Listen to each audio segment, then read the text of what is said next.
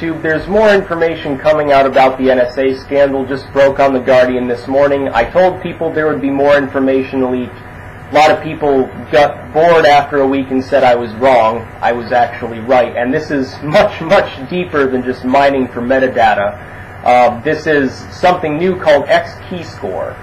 And it's a program that these NSA analysts, these low-level people who still get paid large salaries to sit on their ass and do this, it allows them to essentially go through every line of detailed information that you've ever gone through online since their programs first started being used. Backlogged, too, even further back than that, perhaps. Every email, Facebook message, every picture you've sent, everything you've posted, everything you said on news sites, literally everything. And I'm sure there are other programs as well. I'm sure that they have the ability to root your computer and basically see what you've got on your screen at any time, too. And it's very, very concerning. This is worse than the metadata by far. I mean, this is actually under the blanket warrant of a FISA court. They can go in and look through anyone's information on Earth. By the way, there are servers in basically every country that are undergoing this. Essentially completely negating the existence of the Fourth Amendment. It's clearly unconstitutional. There's no way it's not unconstitutional. In the future, I'm sure people will look back and say, why weren't people more enraged? Because it was blatantly unconstitutional. This is just one of those things like McCarthyism or the Japanese internment camps that happen from time to time in our country. They are unconstitutional. They are unlawful.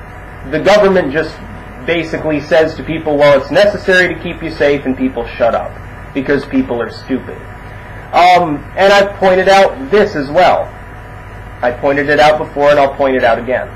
Even if you live a completely squeaky clean life with the white picket fence and the 2-car garage and 2 kids and the little lapdog, and you never have done anything wrong, even if you have never gone online before, do you feel comfortable, even if you don't care if they go through your own personal data, do you feel comfortable with them going through the data potentially of political candidates? What would happen if a political candidate, some person of the people who was really, really popular, ran and didn't kowtow to the corporations and the bureaucrats and the lobbyists and the special interests? Could they not look through their online records, maybe even manipulate their online records and put things in there they didn't actually do, and completely destroy their lives, or threaten them and say, well, you're going to start towing the line if you don't do what we say, then we'll destroy your life? Do you feel safe with the fact that some of these files and these lines of text may contain social security numbers, phone numbers, people's banking data, all sorts of things, medical data, and of course medicine is now going to be overlooked by the NSA. It's the world's most insane dystopian 1984-ish data storage technique that you could possibly think of. This gives basically unlimited power to the NSA. You have to wonder if these programs weren't green-lighted by the politicians in the first place because the NSA had already looked through their data and threatened them if they didn't vote for it. You almost have to wonder if that's the case. This is extremely worrying. Now, of course, it only broke today, so usually it takes about a day for anything. If it's posted on The Guardian, usually the next day the mainstream news picks it up. Time will tell, basically tomorrow will tell, whether it hits the mainstream media or kind of gets swept under the rug, because the mainstream media has done that before with some of these NSA-related stories, either making use of other sensationalist bullshit news like the Zimmerman trial, or simply not putting it up in the first place if they have the option not to do so. If it's a, less than an extremely major break, sometimes they'll just hide it completely or bury it on page 9 or something. Essentially, the principle is this, though. The Fourth Amendment is fairly clear about our expectation to privacy. It's fairly black and white. There's not really a lot of wiggle room in there for opinion. Clearly, these programs, including the gathering of phone metadata, are unconstitutional. That's clear.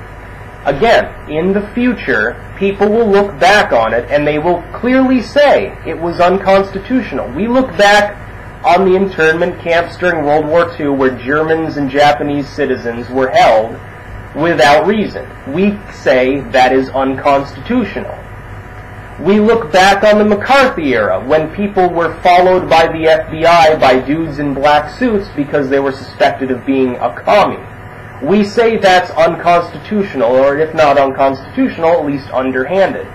We look back on the past and we have this tendency to understand that the things that were done wrong before we were alive, oh, clearly those were wrong. The government should have been doing that.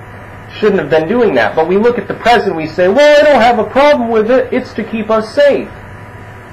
And we look to the future and we just put our blinders on and say, nothing bad is going to happen to us. We'll be peachy keen, as long as Uncle Sam is there to make sure that no terrorists are going to get us. And I pointed this out earlier and had some agreement.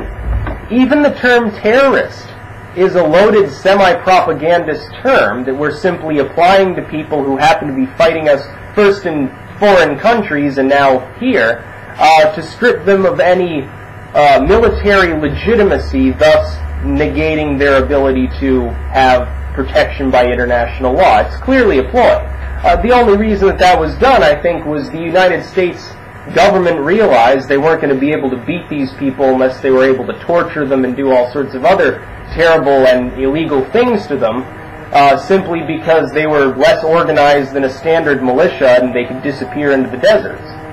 And now it's being done to the domestic population, of course, domestic drones, NSA spying, all sorts of cool stuff. The British are starting a great firewall just like China. And it ties into the international community. It's not just the United States. Britain is undergoing these radical transformations too. Their prime minister is trying to get a huge firewall put in that will block pornography, esoteric content, anything related to, basically anything you can think of it's going to block. It will make Britain basically like China.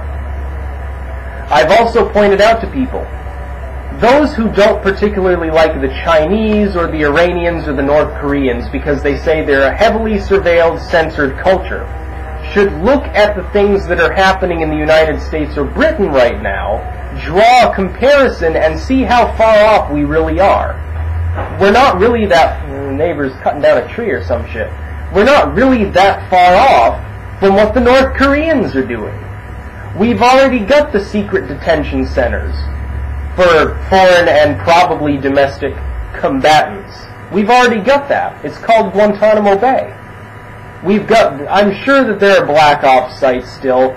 Obama claimed that he signed an order to get rid of all these sites.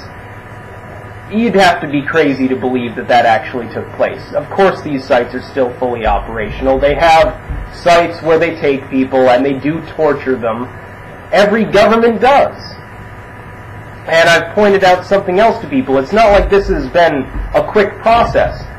Modern fascism crept into the Western world starting after September 11th, although it goes back much, much further to the start of the Cold War. It started creeping in a way we could comprehend because we have the internet. Around the time that Bush took power, late Clinton era, early Bush era, that's when the internet became truly cohesive, a true community. You see the first vestiges of social media, and that's when most people started using the internet. That's why we notice these things. We didn't notice them before. Before, if you were chased by a couple dudes in a black sedan wearing trench coats, FBI agents, and you told anybody about it, they just assumed that you were a psychotic, that you had gone off your rocker and had paranoid schizophrenia, and they put you in the mental ward. Now, of course, we have the internet. So now we can post videos of these things online, and leakers can put their information on social media. That's why we know about them. The ultimate thing is this, though.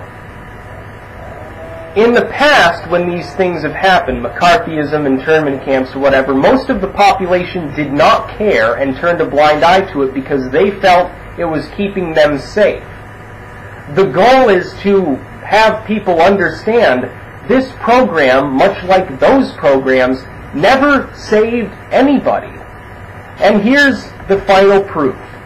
When the NSA scandal first broke, John Boehner came out and said, this has stopped at least 2 terrorist plots to my knowledge. Then Pelosi came out. It stopped half a dozen terrorist attacks. And then Clapper came out. It stopped about 50 terrorist attacks. And now you see in the news they're claiming it stopped 300 terrorist attacks. The number keeps magically growing. I pointed this out several weeks ago. It went from 2 to half a dozen or a dozen to 50. Now it's 300. These people have no clue. You know why? Because it hasn't stopped any terrorist attacks.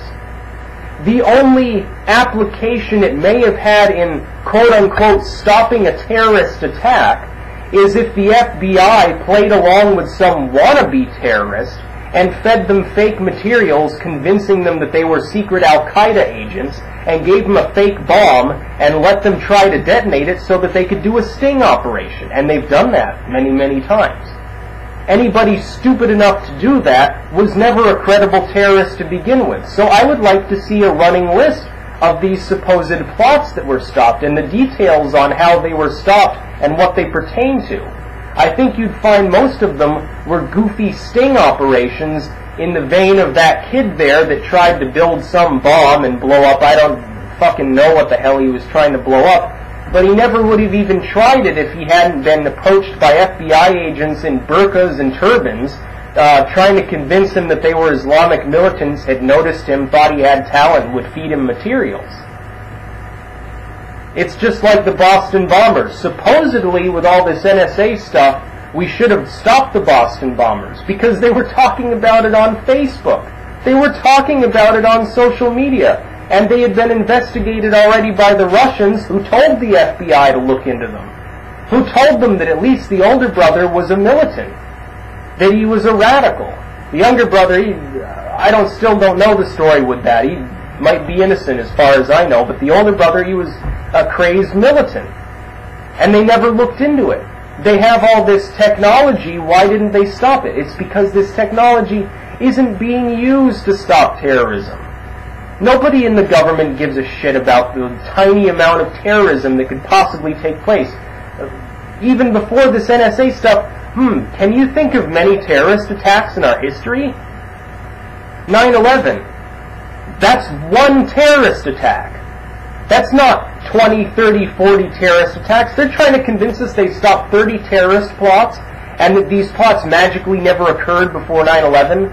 Like that was the beginning of worldwide terrorism and there was never terrorism before and we can never go back. We've got to take more and more liberty from people. That doesn't make sense.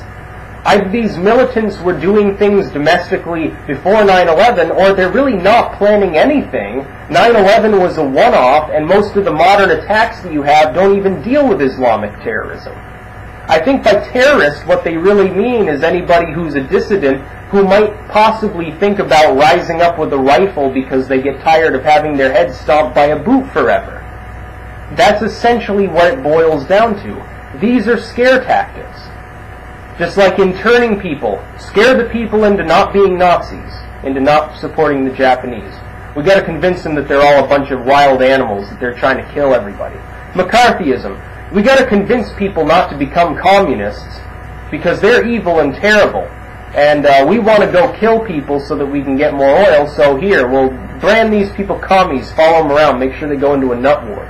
And now it's this. It's no different. It's the same thing. And it's bipartisan. It took the House and Senate. It took 2 presidents of different parties to put these things in place. It's bipartisan. The entire government supports it. We saw resistance when we saw Amash, and now we've got the Holt Amendment going forward, which hopefully will pass, and it will get rid of the Patriot Act and curtail these FISA courts, or FISA courts, however the hell they're pronounced. We can hope for that, but we should be doing more. There should be more public outrage. There should be 10, 100 times more outrage about these programs. They are unconstitutional. And finally, when somebody says to you, or says to me, oh, well, I don't have anything to hide. I don't care. I don't care if they watch me because I don't have anything to hide. Just tell them if the government didn't have anything to hide, why were they hiding these programs? If they're so wonderful, they do so many good things, and they're totally not being abused, why were they hidden from public view, from public scrutiny? Why did Congress hide them? Why is Clapper hiding even additional details from Congress? Even Congress got screwed. Even Congress got lied to. These are the people we elect. Congress is supposed to be the primary political force in the United States, with the president primarily there to veto things Congress does wrong and sign things Congress does right and control the military. Congress is supposed to be the seat of power of the United States, not even the presidency. We've had a lot of imperial presidents lately. That's not originally the way it was meant to be. And yet people don't give a shit. They don't give a flying fuck, because I don't have anything to hide. I don't have anything to hide. Never looking at the fact, I don't know, they went to Thailand and screwed a 12-year-old tranny hooker or something, but they don't care as long as they catch some terrorists. It's ridiculous. It's not doing us any good. It wastes millions of dollars every single day, and it doesn't stop terrorism. They can claim all day that it does. It probably hasn't stopped a single terrorist attack, and we can look at the Boston bombings and say it did wonders for that terrorist attack, so it must do absolutely wonderful on other attacks.